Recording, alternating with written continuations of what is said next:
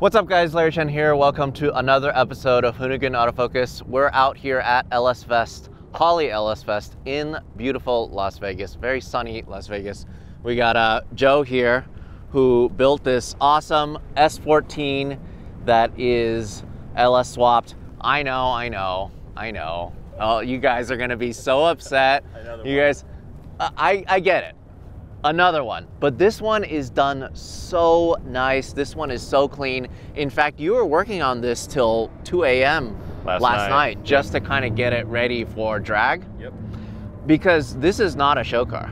No, it's try to do form with function as well. Has all the styling features, I guess, of most OEM plus S chassis owners with all the go as well. We tried to make sure it handled and performed along. It has to support the power, so. All right, so the first thing I notice when I look at this vehicle is just the way it sits, the stance. Well, the first thing I notice is how purple it is, which I think it looks great. What color is this? So it's actually a Valspar custom color. I really wanted to go with an OEM Nissan color, but everybody has midnight purple, everybody has deep fuchsia. So I love purple. I started looking through the books. Me and my painter came up with a color, decided to add some flake in it, and this is what we got. So I don't really have a name for it. It's just a deep purple out of a Valspar catalog. It looks good. You know what it reminds me of? It reminds me of like the 70s muscle car. The crazy plum purple, like Dodge? Exactly. Yes. It almost has a Challenger, old Dodge purple look, just minus the flake. Yeah, it looks great. I mean, there is some kind of sparkle in it too. Yeah. Yeah. But the second thing I notice is how it sits in terms of like just the suspension and the tire, how it fits. This is obviously kind of an indication that it's all business. Yeah. This thing is for going fast. It's not for just sitting pretty. Yeah, this thing will go fast in a straight line and it'll still break the tires loose even with the drag slicks in the back. The fitment, I previously had two 45-45s on the back and the car would not handle. It was scary. It was slipping all over the place all the way through fourth gear. Hence the drag radials. The two 75-45s were the smallest I could find. It took tons and tons of effort on the pull while retaining the OEM metal on the back. Tons of suspension work. Again, 2 a.m. last night, brand new arms trying to pull the camber in. We got it down to half a degree, so really happy with that.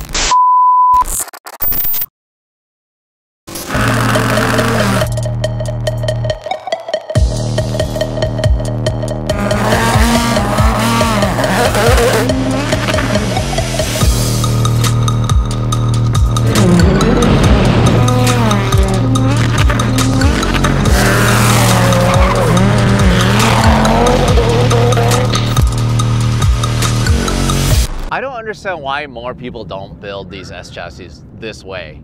I mean, this is my sixth one. Sad as it is to say that. From the time I was 17, I've owned S13 to S14, and you know, when I first started building them, of course, I wanted it slammed, I wanted it low, you know, as much tuck as I could get. And when I built this one, you know, you don't really see these dragged, I guess, per se stance unless it's actually at the drag strip and it is purpose built. So it's kind of fun to have a little bit of a mix of the street with the drag look. You know, it still performs. I have no issues getting in and out of parking lots, worrying about that. But, you know, yeah, when you pull up to the side, this thing really speaks on itself. It looks great. And you're also running JDM wheels too. Yep. Nismo LM GT4s, staggered fitment. So we have 17 by 9 in the front, 18 by 10.5 in the back. I just think the staggered fitment really does well on the S chassis. It's also insane to me how much effort you went to keep the stock body. It's just pulled out a little. I'm a huge OEM person. I'm not into over fenders. I know people are gonna hate on me. I'm not into the Rocket Bunny look. That is just not me. I think OEM styling fits the cars better than anything. I mean, so literally the only parts on this car as far as exterior body that aren't OEM are the Ganadors, the Gretty lip, and that's it. Everything is, you know, OEM plus. So Navan skirts. It's an OEM S15 front bumper. We actually just shaved out the license plate mount and fiberglassed it in, so it gave it more of an aero look. A lot of people don't, you know, they don't utilize the factory parts, and really, I mean, the body lines speak for themselves, clearly. Yeah, because it would be all too easy for you to just bolt on over fenders and call it a day. Yeah, but honestly, it just doesn't look, it wouldn't look as good as it is now. Yeah. When I'm looking at it, it just blows me away how much tire you can fit underneath, or almost underneath the stock fenders. But just walking around it, I love this badge so much. Yeah, it's a really awesome guy. He's a small company in the USA in New York called G2 Carbon. He's gaining some popularity. He's very good. He does carbon work, and he also 3D prints and fills in resin. So he's been getting big into the badge game, and yeah, I liked his quality. Decided to give him a shot, and he nailed it. I mean, it looks, oh yeah. Yeah, we tried to bounce off the S14 Silvia lettering over the S15 because all my other OEM styling parts, as you'll see when we light things up, like the Silvia brake light, it'll all be the S14 font.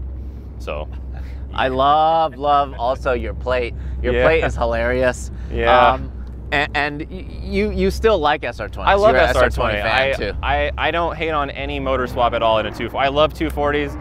I don't care if you put a RB, a JZ, a SR, a KAT. There's so many new swaps coming out for S chassis. It's fantastic. I love that people are venturing out. I wanted to, when I bought this one, I did want, obviously I looked into SRs and KAs, but the LS price point just made far too much sense.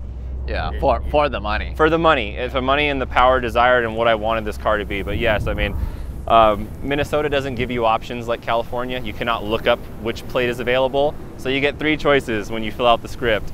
This was my second choice. Silvia was my first, but of course it was taken. So LOL SR20 was it. But I'm actually really pleased with it because it just fits the car. I know a lot of guys are gonna get upset with it, but I don't mean any harm. I just think it's funny.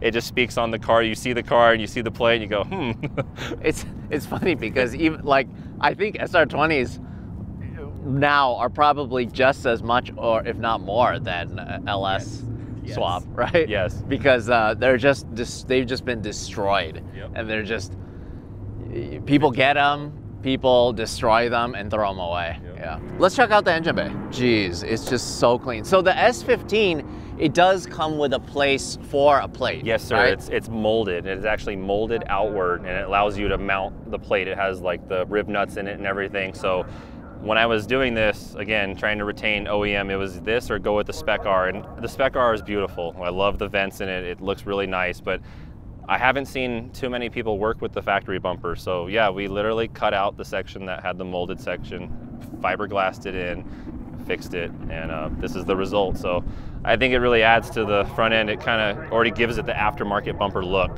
That's kind of the thing, is the stock S15 bumpers, if you don't run a plate, it kind of looks funny, you know, because there is a space there. Yep. And then I think it's the same way with like the R32 GTR and also the RX-7.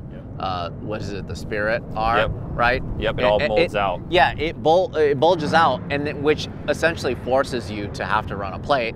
Otherwise it looks silly because it's just a big bubble coming off the front of the bumper. Exactly. Then it kind of takes away from the nice smooth lines of the car. So yeah, I really loved the bumper, and then of course the chaser lip has always been, to me, Gretti's chaser lips have always been a favorite for S chassis, whether it's the Kuki, the Zenki, or the 15.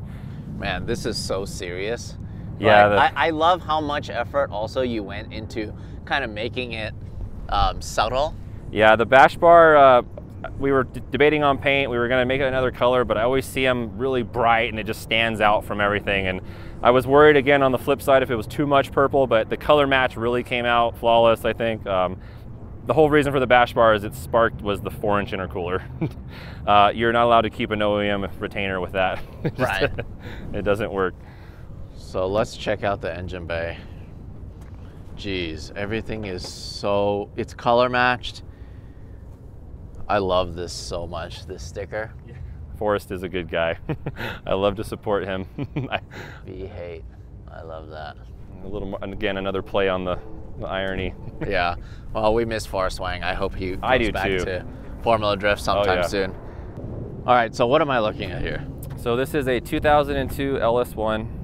It has been fully forged, built, cammed. It made 370 NA. We decided to add the Supercharger. It's a Vortec V3 with Heritage gears. On 6 pounds of boost, it's making 500 horsepower at the moment. This is running a full Sickie right-hand drive LS swap kit. Also utilizing just about every other product from Chase Bays, from their tucked radiator to their power steering kit to their brake booster delete kit. It's just so clean. I love. So we color matched the Chiquito plates. color matched the bracket for the Supercharger. Everything else is played off of the anodized purple hardware and fittings, and I was worried it would be a little too much purple, but I think the offset of color really helps it. When I built this car, my favorite part of the engine bay, out of everything, is the Tomei 3-point strut bar.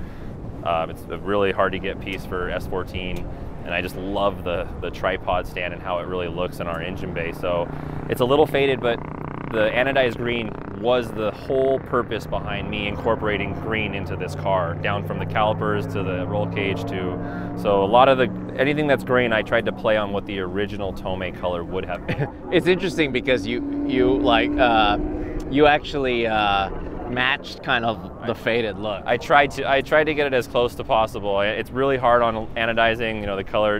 You know, a lot of companies like the custom catch can, the guy said, I'm going to get really close for you, but I'm not sure if it's going to be exactly dead on. So we tried our hardest. You know, all the people who helped with the random parts and stuff like that. So I'm happy with it. Kind of gives it a Barney theme, purple and green. I wasn't going to say or it. Joker. I mean, there's a couple different. I do have to say though, I don't think I've seen a V8 swap in a S chassis this clean. Thank you, man. You know, the tubular front ends and stuff, they are fantastic. They utilize a lot of space, and you know, they create areas that you don't have to be concerned with anymore. But right now, in this build particular, I loved the OEM core support. When we did the right-hand drive conversion, we also did the S15 conversion at the same time. So this is an S15 brand new core support that we welded in, modified it so that the center can be removed for ease of engine pulling and whatnot. So.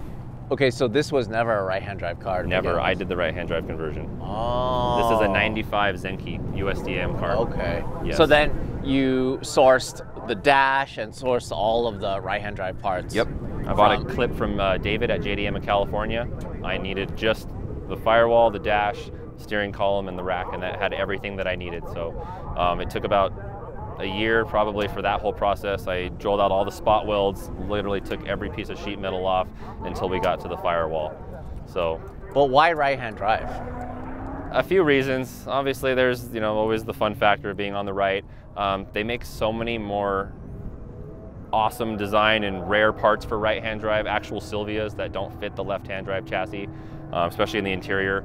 So I really wanted to utilize a lot of those parts that I already bought. I was already, in my mind when I got it, I already knew eventually at some point I was going to convert it. But I also have a Toyota Altezza, so that is right-hand. So I guess I'm a little bit of the hype boy. I want to be on the right. I'm just used to it now. I like it. Why not? I mean, because just back to the engine bay and how clean this swap actually is. Most of the time when you see this swap, it's for drift cars and track cars that there's no reason for it to look so clean.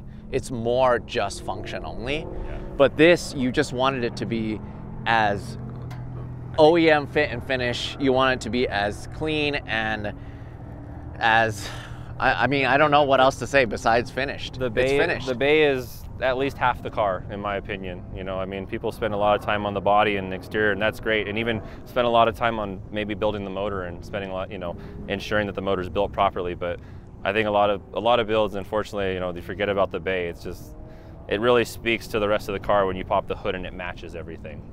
The same quality level. It looks great. Okay, so if you could just put that down, yeah.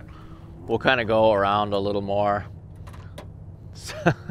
I love the brake calipers so much. Why does it say Chevy Performance on it? So these are CTSV 4-piston Brembo calipers. So again, playing on the Silvette LS swap.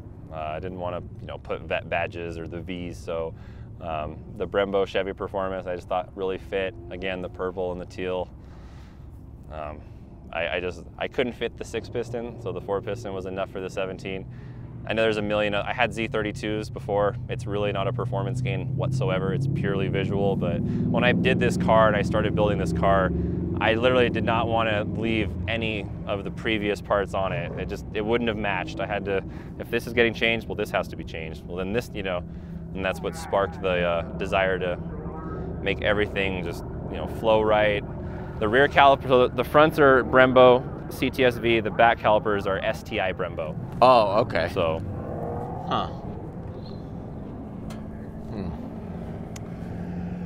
And the rear end setup is just insane. What's going on here? So this is what they call the Frankenstein diff swap for the R200 diff. This is a early 91 through 95 Q45 differential, which uses a 354 gear set. It has a GK Tech extended cover. It's utilizing Z32 twin turbo driver axle on one side and a Q45 driver axle on the other side. Why? Because of the lengths and having to do, the Q45 goes to a 6-bolt star pattern versus the 240, which is a 2-bolt 3-star pattern. So in order to get the half shafts and the axles and everything to work, you need to go with this particular setup, not only for the flange mating surfaces, but also for the length when you put this diff in the S chassis. Another benefit when you do this swap is this is supposed to be the most bulletproof R200 diff swap because of it uses the Z32 twin turbo hubs and axle, which is a larger 1-inch 32 spline hub versus the 28, which is found on the S chassis. So a little bit bigger, similar to Z33. It's a lot of work to get it to work, but it's bulletproof, it's solid, it's a VLSD. So yeah, I had 409 gears in this previously, and it was not fun on the freeway. You did pretty much everything on this car, yes, huh? Except for paint and the welding. And how is it that you know all this stuff? What's your background? As far as the 240s go, I've owned a few. So sadly, I know a lot about these cars, but I'm a mechanic by skill set. I work on heavy equipment. And I've always been into cars starting when I was 16. Just started building them with my grandpa and eventually moved up. And I built this in my garage. This is, you know, aside from taking it to the paint shop and to the fabrication shop to get some of the welding done, this was built in a garage using hand tools, power tools, and everything that, you know, you would be able to have access to. No air, no lift. It's done right. Okay, can we take a look at the interior? Yeah. Can you go on that side? Man, it fits right. So tell me about the cage. Okay, so the cage is actually designed for left-hand drive. It is a Auto Power, which is a US company, hence why they only make left-hand, but it is a 6-point bolt-in Auto Power that was originally black. We had repowder coated to match the rest of the theme of the car. The interior, again, the front clip is from the JDM of California clip with a lot of extra goodies, in my opinion, added in. Again, touching on the right-hand drive. We get a lot of cool features like optional business card holder, JDM climate control, which all works. Oh, you have AC? No AC, but I do have heat. Okay. So, but the blend doors and the JDM adjuster, everything works off the buttons, no problems at all. This chassis, when it was converted, when we did the conversion on this, I utilized all right-hand drive engine bay harness, saloon harness, and rear chassis harness from a 98. The reason for doing that was not only was my clip from 98, but I was able to source the only S14 heads-up display that I know of, and it does work. So again, another right-hand drive part that I found and had bought prior to even doing the swap. So I knew when I installed this, that's what I was going for. I love all the little rare parts that you've been able to get. Yeah, the seals that you're looking at, this is part of the S14 full lighting package. So it was 4 parts. It was the door sills, it had the rear louvers in the back windows that light up and say Silvia. It has the Silvia third brake light, and if you actually hold your hand under the dash, you can see it has the under dash green lights. And that's stock? This is all factory. This is a factory option on a S14 Silvia from Japan. Very, very hard to come by, but with all 4 pieces, it really looks, everything is illuminated right. And this lights up. I have a switch that I installed right here. And there is going to be almost impossible for you to see it right now, but yeah, they do illuminate. So I installed all that. You know what's really also surprising to me is you recognize these seats? Yeah, these are the R32 GTR seats. Dyed. Oh. I dyed them. Oh, because this is similar to the color that it comes. But it's a little more blue. Okay. Yeah. So I bought these seats from a guy that worked at Garcia. I don't remember his name. He had an R32, and these were sitting on his shelf. I picked them up I ran them for a little bit, and when I did the conversion, when I redid my interior to the black suede door panels and headliner, these didn't match anymore. And I really love the feel of the R32 seats. I think for factory seats, they're fantastic. They grab you, they still adjust, and they just still look OEM. And that's, again, what I was going for. So found some dye, taped off the center sections, and this is the outcome. I've sat on these plenty of times in heat, and I have sweated in them, and I've worn light clothing. I have never had a stain on a shirt, ever. It looks really good. I mean, because... And it's still soft. One of the things that people don't, actually, I think people have never seen, or at least in our generation, is untouched R32 stock seats that haven't never seen the sun or anything. They're actually dark gray. So they are a little bit. They're not that blue tint that yeah. Okay. Then I haven't seen any. But then once they see the sun and over time it ages, it just turns blue. To that blue color. Yeah. Yeah, I've never seen, I always thought the darker color was maybe the R33. There's a special edition of the R33, not the ones that are the really big kind of truck seat looking, but I think it's the GTR R33. It's similar in design, but I want to say it's a more dark gray from factory. Yeah, they look really good. The rear seats, again, are S15 blue seats that have been dyed black. With this roll cage in particular, and this, here, let me go ahead and turn it on for you, and I'll explain. The headliner, when we reupholstered it, we also, oh, let me turn on the Bluetooth. Whoa! So it actually, color changes, it'll dance with the music, it'll do whatever you want all from the phone, but. Whoa, this is like, I guess, I think this is a feature off of Rolls Royces and really, really, really high-end cars where they have like a star kind of thing going. But yeah, we'll get a clip of it at night just so we can kind of show how cool it looks. Yeah, that's all the strands run down this B pillar and go into a control module. So hence the LRB panels that were powder coated black, so they at least match the whole theme of the car. I wanted it to be as blacked out as possible. I think the black interior always is a favorite for our cars. S15 carpets, and these are made by a guy in Australia. He's really awesome. He makes a lot of Z chassis, S chassis, R chassis. They're laser fit. They're called True Fit mats. You can order them with whatever badge you want. You can even put your own custom badge, but they're laser cut. I, of course, had to cut my brand new mats for my roll cage, but again, they really help out. There's even a little center mat right here that has the tying. So yeah, there's a lot of really cool parts that are being produced for our cars now, and it's awesome. It's too easy for somebody to kind of blow this off when you tell them that you have a S14 with the S15 front end, converted to right-hand drive, and it's running LS. Yeah. You just don't even begin to uncover all the cool things you've done to this car and all the rare parts that you've been able to source. I guess that's so much of the fun part of building this, right? It is the hunt, the opportunity to get that one part that maybe you haven't seen or only seen in a magazine. I know I have a few S14 brochures from actual Silvias, and it's awesome to be able to look through the book and go, hey, I have that, or hey, there's that. I mean, another really random optional knee pads, both on the door panel and the dash right here, only on the driver's side. So there's a knee pad here, along with the S14 dead pedal.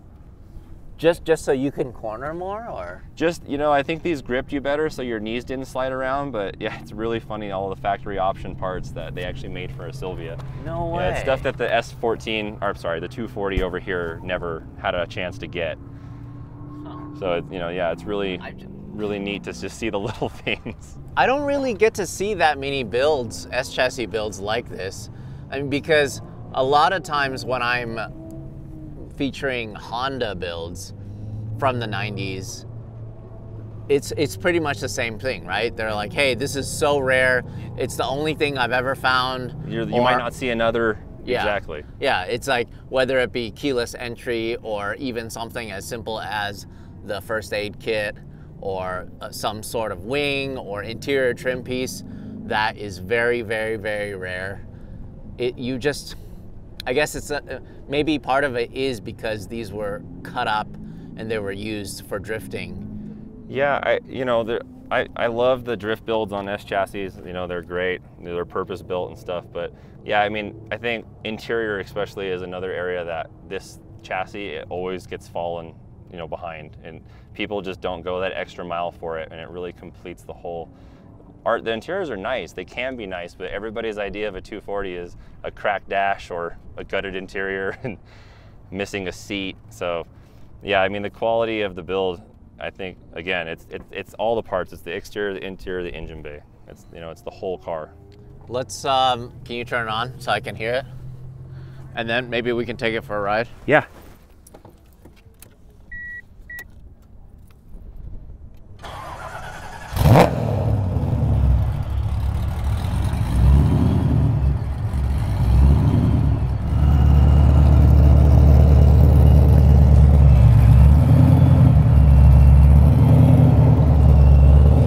It sounds healthy. It sounds good when it's idling. Yeah. What fuel are you running? I'm running a blend of 100 octane mixed with 91. I do about 3 gallons of 100 mixed and top the rest off with 91. So I'm not gonna say I know the math exactly, but I'd say I'm about 94, 95 octane. I really did want to go 85, but I was really far into the build at that time, and I would have had to change all my lines again. And so I'm happy with the power output. Again, it made 500 on 6 pounds of boost with this tune. So I do think I can squeeze more. It wasn't knocking yet, so I think we have some more room to grow with, even with the 95 octane. Let's go for a ride then. Perfect.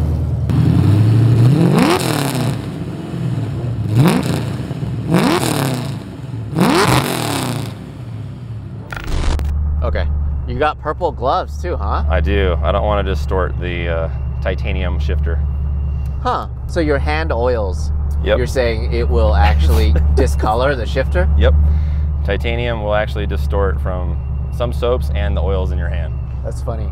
It reminds me of me when I am driving my Skyline. I take my ring off because I don't want to Scratch it? I don't want to scratch Yep. my Nismo shift knob. Exactly. Which is bad.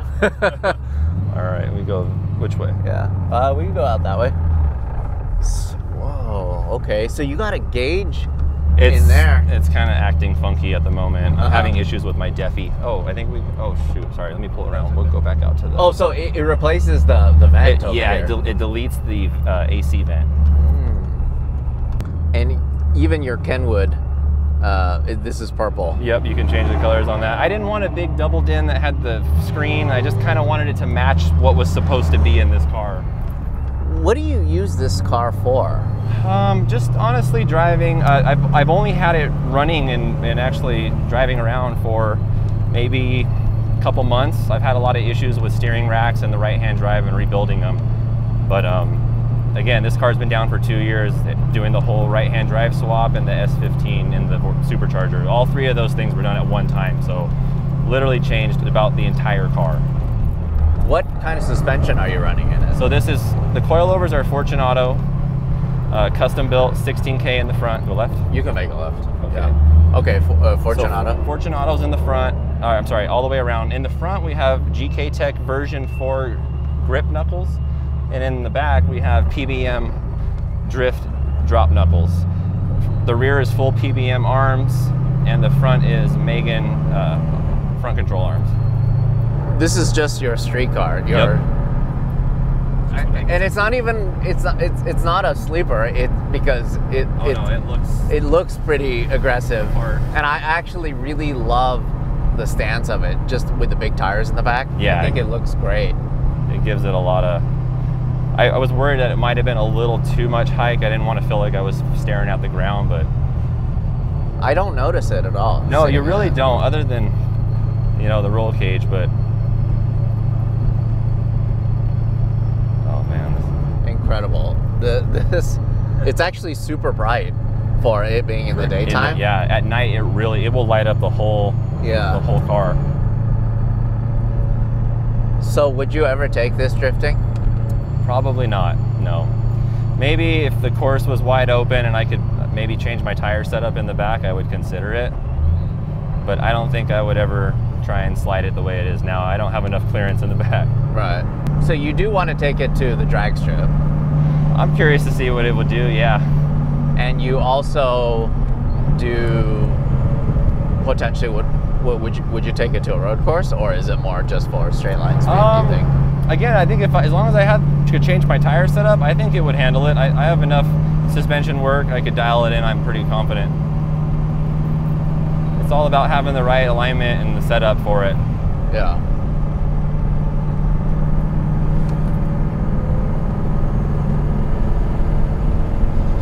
I definitely built the car because I wanted people to enjoy it, and I love the way that it looks and all the things that I've done, but the mechanic in me is curious to see how it handles. I have gotten on it plenty of times, but I haven't been able to slide it or really do anything of that nature. And so what kind of transmission is this? This is a T56 using a MGW short shifter and a McLeod MagForce twin disc. Whenever you feel comfortable. Whoa! It's like struggling for traction. Yeah. Jeez. Even with those fat tires in the back, what size are those tires? 275/45s. And do you have it aired down pretty good? I'm at 20 PSI right now. Huh. Oh my God. It just spins. Oh my God. It's not that loud either. No. It sounds pretty good. Jeez, it honestly, if I didn't know any better, I'd feel like I'm in a right-hand drive Z06 or something. You know, this, jeez, it just moves out so good. Oh my God. You're really fighting for traction in this Yeah. thing. Yeah. That is incredible.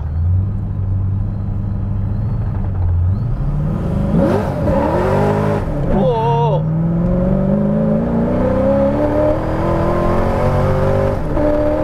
Holy wow. When that boost kicks in though, huh? Oh yeah. It's instantaneous. The Supercharger is just, the power is just there. It's instant. It's so much different than my turbo cars that I've driven, and you know, I love the turbo, I love the lag. It's honestly been a breath of fresh air as my first supercharged car, and let me just say, it's been really, really fun. It's pretty cool, honestly, that you're even able to get the stock gauges working. Yep, the fuel gauge works, the heat I'm working on, I'm sorry, the coolant I'm working on, I'm actually adapting a Nissan temperature switch to get that to work as well. I have it down here, so I'm not concerned, but I do love the OEM gauges. A lot of guys go with the stacked gauge or the Holley, and I mean, there's nothing, I love them, they're fantastic, they give you so many more features and settings and stuff, but it just plays again on the quality. Go right? No, go straight. I just like, but for example, the stock tachometer works. Yeah, the speedo will work. It has a Dakota digital, I just haven't set it up yet. And then the stock fuel tank, yep, works too. All so that. what's the red line on this motor? Red line, well, okay, so red line is actually higher than what I need to be shifting at. Red line is 6,700 for me. However, using the Vortec V3, I have to be careful with how much RPM I spin the Supercharger. So currently with my setting in my crank size, my pulley size on the Supercharger, I'm maxing out my Supercharger RPM limit, which puts me at 70,000 and I think 500 RPMs coming out of the Supercharger. And that's pretty much it. So my shift point is 6,000 right now. Okay. So if I wanted to change that, I would have to go with a larger Supercharger or something I could get spinning at a faster rate. You're like on that fine line. I'm watching the RPMs climb, and it's like, it's climbing so fast. You have to shift so fast. It's immediate. This guy wants to run. Yeah. With his 12-inch tire, look at him. Well, Joe, thank you so much for showing us this build. This is exceptional, and again, it's too easy to look this over, but just talk about quality. Everything is touched, and you've really made it your own with a chassis that's been done to death a ton of times. And yeah, thank you, man. I appreciate you looking at it and, you know, going over some of the small details that honestly just get the most overlooked. And I think that's, you know, that's what really makes the cars unique. There's a million LS 240s around. That's, you know, we don't ever claim to be the first to do it, but I think it's about how you execute it that really stands out. Yeah, no, for sure. That's awesome. Well, we'll keep shooting at Holley LS Fest West, and yeah, we'll bring you guys as much coverage as possible from this event. See you guys later.